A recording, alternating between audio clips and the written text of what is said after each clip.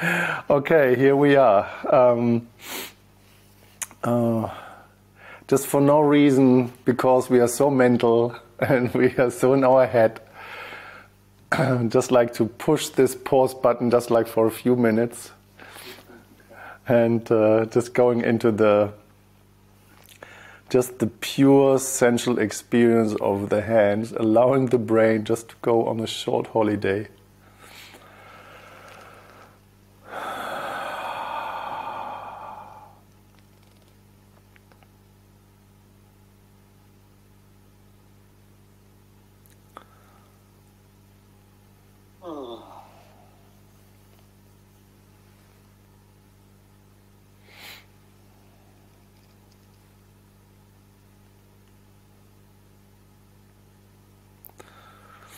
And while you do it this time, I invite you to as well feel into what other feelings and emotions are there. So stay with your attention straight there in your hands, but then notice as well what else is there.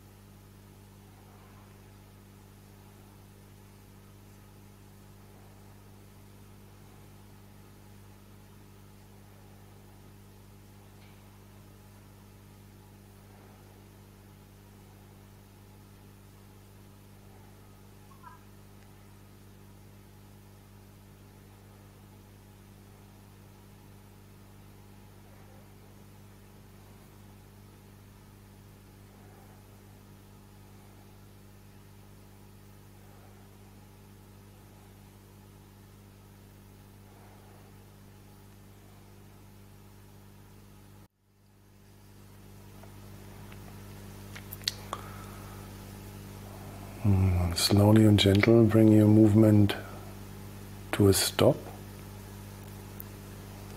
Stay there for a moment and just notice what you notice in your body.